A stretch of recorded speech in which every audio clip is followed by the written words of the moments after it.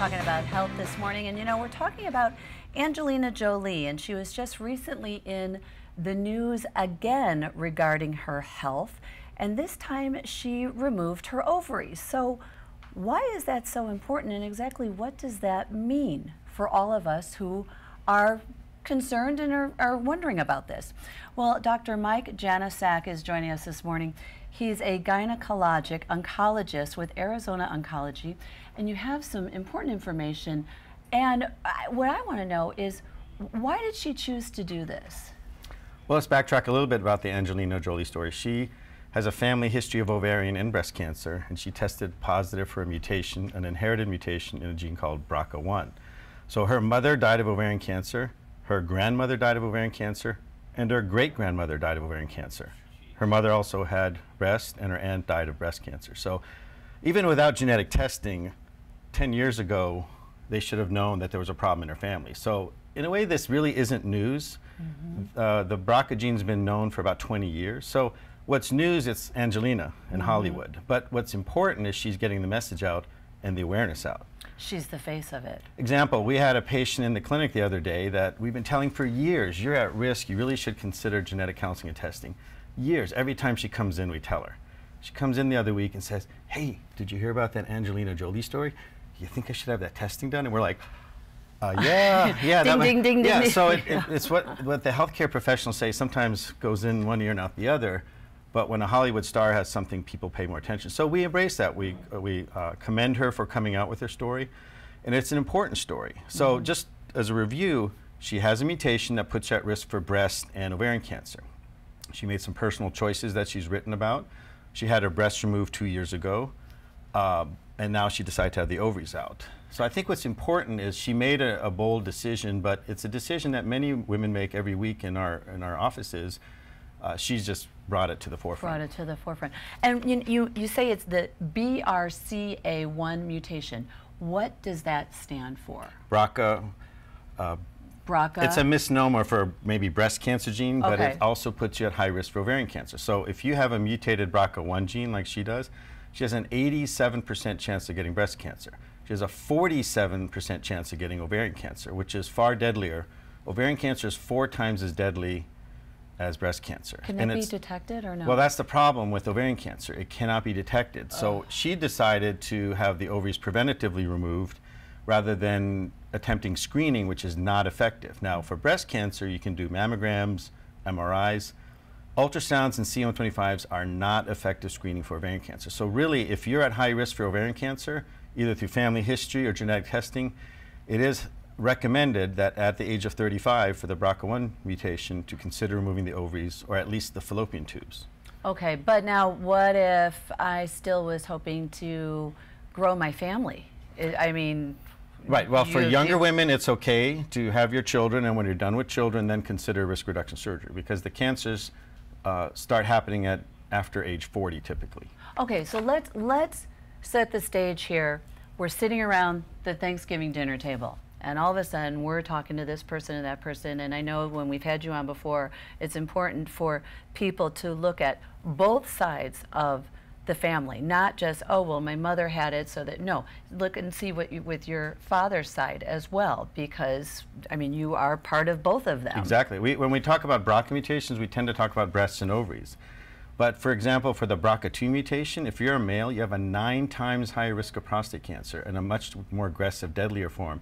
So pancreatic cancer is another one of the cancers. So we tend to just focus breasts and ovaries, but you're right, there is a broader picture for these mutations, and it includes men, and men can also pass it on to their sons and daughters. So we do need to, it's not a sex-linked gene, so we need to pay attention to both sides of the family. One of the things that's changed since I've been on here before talking about how the importance of family history is, when we're doing more testing, we're actually finding out that about 50 to 60% of people that test positive don't have a family history. So now, why do you think that Well, is? because Holy cow. Because maybe women have had their ovaries out, they don't get the ovarian cancer, maybe there's not a lot of family history, maybe someone was adopted. So the point I'm making is genetic testing is becoming much less expensive. It used to cost over $5,000 for 2 genes. Now we're testing over 20 genes for $1,500. Still expensive, but the price is coming down.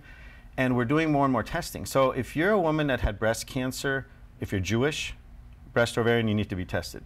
Any woman out there that's had ovarian, fallopian tube, or peritoneal cancer, if you've not had genetic testing, you need to call your doctor today and ask them, why haven't I been tested? Listen to Dr. Janicek. The other important thing is it's not just about BRCA1 and 2. That's what we've been talking about for years. 2 years ago, when the Supreme Court struck down the patent for the one company that was doing the BRCA testing, suddenly these companies offered 20 genes. And for ovarian cancer, if you just test for BRCA1 and 2, you're going to miss 25% of the inherited mutation. So for all those women out there and men that have had BRCA testing and said, oh, I'm negative, if you've had a strong family history, you might want to ask your doctor, can I have the upgraded test that includes other genes?